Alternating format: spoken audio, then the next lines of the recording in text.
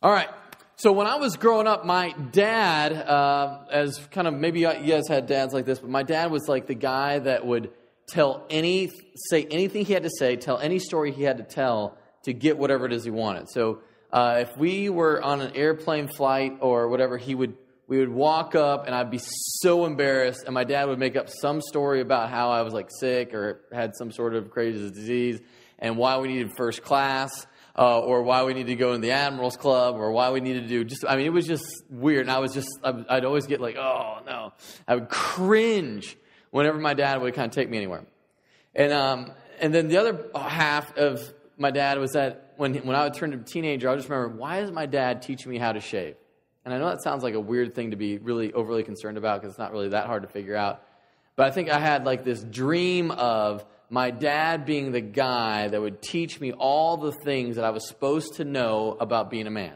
And if there's one thing I knew you weren't supposed to do, it was one, lie. And the other thing you were kind of supposed to teach me was like how to shave. And so I felt when I grew up, all of a sudden, I never felt like, and this might be a weird thing to say, I never felt like I had become a man until I had gone and done some really difficult things in the Army. And then I could kind of look back and go, well, that's what a man does. He does really, really impossible, hard things. And I would try and do more really, really hard things to kind of just prove myself to myself and maybe to other people to say, like, someone's got to validate me. Someone's got to tell me I'm a man.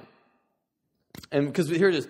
Every one of us, all of us, we would say, I want to be a man, but there's something wrong with our society and our culture that has taken us away from being, we have just no clue. Like if you were to take down any, a kid and sit him down, like what does it mean to be a man? They might say have a job. And we're going to get into what that doesn't mean. But nobody's going to say like, I don't know, maybe old. I mean, the reality is that we have so many kids walking around in our culture today that are in grown-up bodies.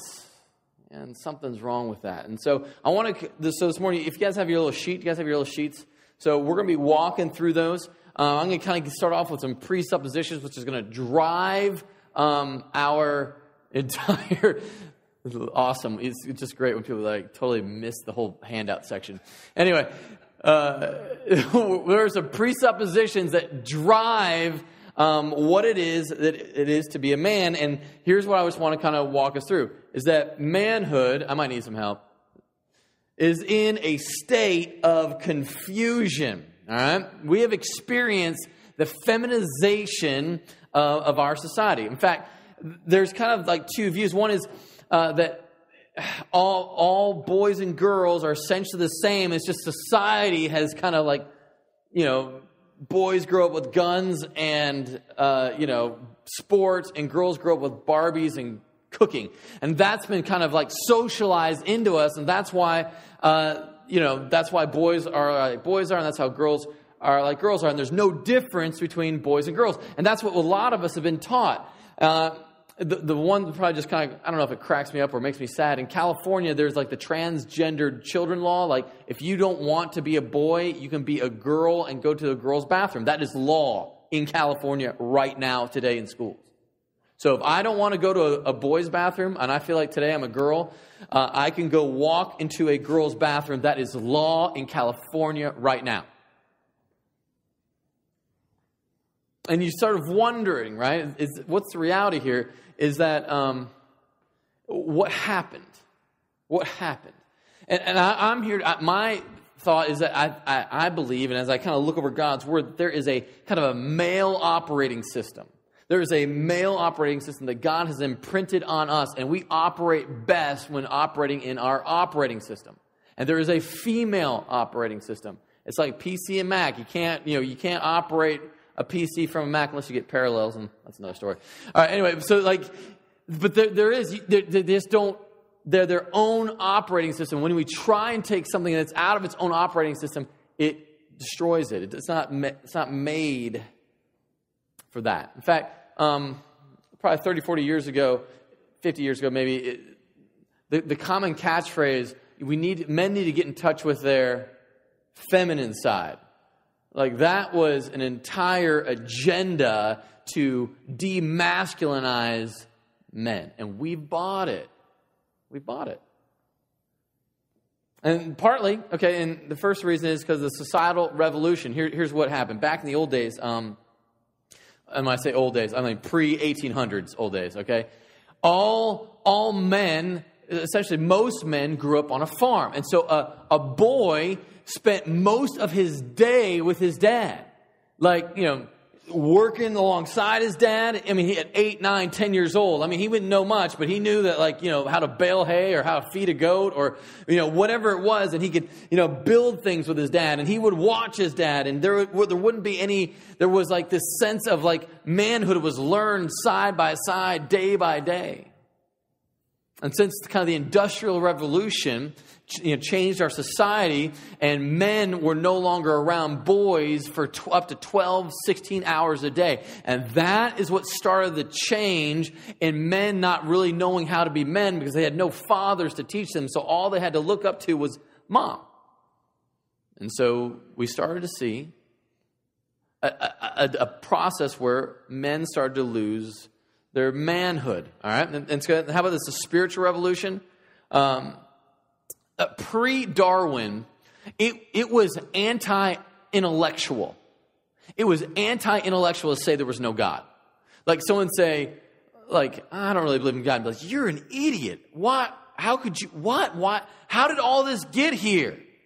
And that's where you would start with that. And so nobody prior to kind of the Darwinian thought process thought that, nobody sane or intellectual at all would ever give any credence to a thought that there was no God. But with Darwin came an explanation for how life came about. And so we could get away with not having a God. In fact, we could look at dolphins and wolves to kind of see how they operate in as in life and in society and in their own sort of species and say that's how we must interact. And we started to look at animals and wildlife and start to determine our own view of ourselves. It's really weird.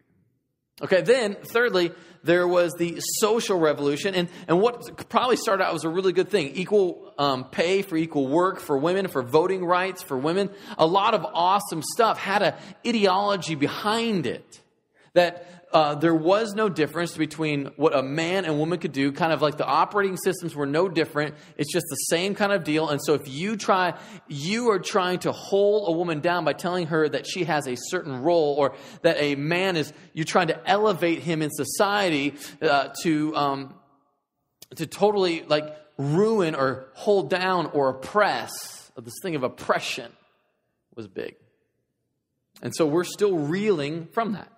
We are still reeling from the effects of all these things, right? So men, it wasn't big, difficult thing in Jesus' day for men to be men because all you learned from the get-go was how to be a man. And women were just they were beautiful. They were a thing that was weird. You didn't really get to know them very well just because you just didn't hang around women. And so you'd fall in love and that was it at 16 or 17.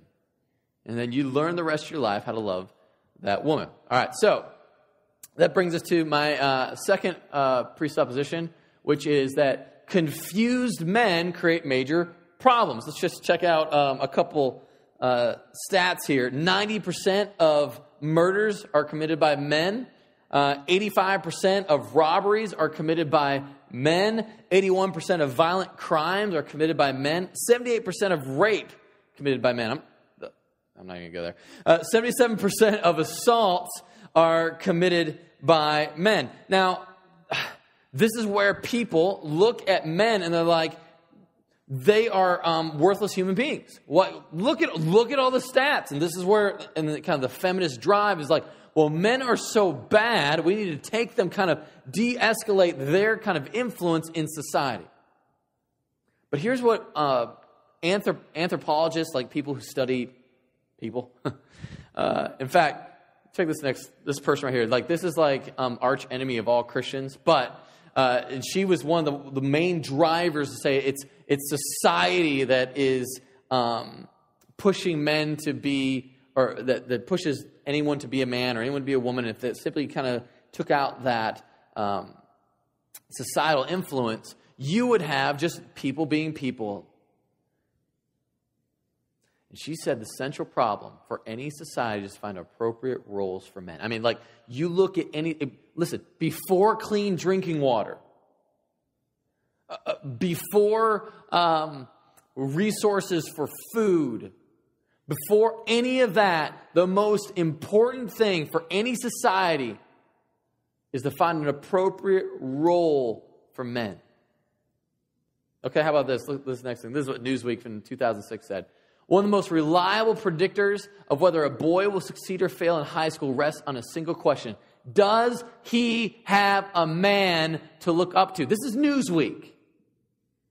This isn't like, Christianity Today. This is Newsweek. Too often the answer is no. High rates of divorce and single motherhood have created a generation of fatherless boys. And I'm not talking about like not having a bio dad. I think all of us have bio dads. But what I'm talking about is having somebody that was not involved in your life.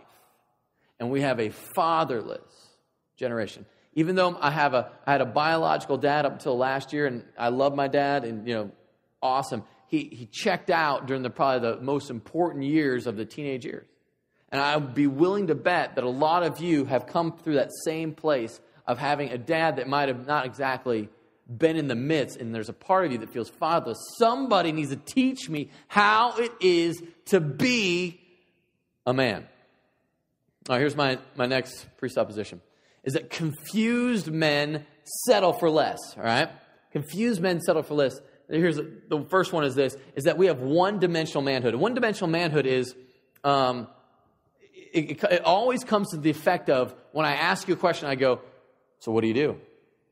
And this is normal, but every one of our response is our one thing that we do is our career and our job. And this has kind of like been the historic, conventional, like where men go whenever they want to kind of focus on them or their lives or improving. It's all about the career. I mean, it's all about what are you going to do? What do you do? And then we kind of look around the class, or we look around our peers, and we kind of validate ourselves or validate our own position based on how everybody else is doing. And so there's a part of me that I feel good about myself when I am doing better than my peers are, or I feel a sense of worthlessness and purposelessness, which drives me into insignificance whenever I don't measure up. And this is why in a lot of guys in their 40s, maybe almost 50s, they're taking, and a lot of them, I can just have a relative of mine does. He's taking his compensation plan for his job. He's 50 years old. He's like, Dad, is it good enough? Or the crisis hits and there's no one to show is it good enough. And so they kind of look at TV and celebrity, and that's why you get the ridiculous car at 45, and you're just like, and maybe I can get divorced and trade in, mom of my kids for 22-year-old hottie, and let's kind of get life moving again. That's the one-dimensional manhood. And here's the second one that have confused men settling for less. It's delayed manhood. Like, here's what's happening to our young adults. They are longer and longer and longer holding on to have their parents support them, right? I mean, this is just the reality. That we have, it's normal, right? It's normal for 26-year-olds to be on their parents' insurance. Are you serious? How did that happen? I mean, there was a time where it was like at 18, you're done, right? I'm cutting you off the cell phone plan. But the reality for a lot of us is that we have there's this kind of like the gap year. You guys familiar with the gap year term? That's like the year between your parents either finish paying off for college or you finish living with them, and then you get a year to chill. Because, your life has been so hard and you just need to take a break because college, and all the parties or high school and just like all the, it was really intense, hard work, and you don't know how you're ever going to do it, and you just need a year. And so you go off to Europe, or you go to Colorado, or you go to Pflugerville, and you're going to go and just chill out and just kind of let everything settle for a full year while you get adjusted to real life. And then you're going to go start looking for a job. And then here's what happens with delayed manhood is that we have this vision of like, we've seen success stories and you can do anything you want to do. You can be anything you want to be. And that's ridiculous. You can't. Nobody here is going to be in the NBA. Except maybe Ed. We're still, it's still out on that one. I don't know. I mean, like the reality is that nobody's going to, you can't be anything you want to be. You can't. But we bought into that crazy lie that you could be anything you want to be. And so here's what people do. They delay getting an actual job because they're waiting for the offer from from the Chicago Bulls or the Dallas Mavericks or the Spurs. They're going to call me up at any point. And so I just got to be ready. And I want to get a real job until then. So I'm going to wait until that perfect job comes along. That's what we do. That's what we do. All right, hit the next one. And so we have no lofty vision of manhood that is compelling to men today. Can we all kind of agree to that? There's nothing that's sitting here going like, man. In fact, if you were to sit down, it's like, what is it to be a man? If the response is telling stories about how high school was and how, how it's tough being a man now, because I remember when it used to be the party, and it used to be the fun times, and there's no kind of like this dedication to responsibility. There's no vision of manhood that's compelling. So, we're going to start kind of getting there, but manhood is about taking on responsibility. This is how I'm going to act. I won't have mama paying my bills. There's going to be this progression of more responsibility taken on to provide for, to take care of, to own your part of what it is to be a man. And next one, the Bible has inside answers to all of the above. And so I want us to take a look here real quick. We're going to go to 1 Corinthians 13. All right, love is patient and kind. And you're like, what? This is like a chick verse. No, watch. Love is patient and kind. Love does not envy or boast. It is not arrogant or rude. It does not insist on its own way. It is not irritable or resentful. It does not rejoice at wrongdoing, but rejoices with the truth. Love bears all things, believes all things, hopes all things, endures all things. Love never ends. As for prophecies, they will pass away. As for tongues, they will cease. And as for knowledge, it will pass away. For we know in part and we prophesy in part. But when the perfect comes, the partial will pass away. When I was a child, now watch this. When I was a child, I spoke like a child. I thought like a child. I reasoned like a child. But when I became a man, I gave up childish ways. It's time to give up the childish ways of our past. Because here it is. When you were younger, you weren't patient. Like Austin, my son, is not patient. When he is hungry, he knows how to say more, and he goes like this. That means more in baby sign language. Or he'll just scream. And there is no difference between any of that. All right, there's nothing. And so here's what happens. We've got unfinished business of our past. And here's what a lot of you will tell me is that, Chris, you don't understand. And this, again, I do marriage counseling all the time. You don't understand. I can't help it. That's the way I was raised. Now listen to me. I don't want to be like the bearer of bad news, but you can't keep using that excuse. Like, as men, we've got to step up and say, like, there is something that explains my past, but it does not excuse my past. And there is stuff that we're going to be going through for the next 11 weeks 12 weeks total. Next 12 weeks about unpacking some of the pain of your past and sort of sorting through it so that we can walk forward and, like, get past that, understand that, get healing from that, and then look forward to what God has for us. Because here's what it's going to look. Watch this next verse. For now we see in a mirror dimly, but then face to face. Now I had known in part, then I shall know fully, even as I've been fully known. So now faith, hope, and love abide, these three, but the greatest of these is love. And what I'm hoping for is that we will be fully known. That's like the hardest thing for men. We don't want to be fully known. And it's talking about here a point of coming to be fully known by Christ. But there's this reality that here on earth, there's a sense that we need to be fully known here, which is why we're going to be breaking into small groups, which is why I'm hoping and praying that these groups don't just stick for the summer, that they kind of last beyond the summer, that guys are going to want to get to know each other deeper and deeper and deeper.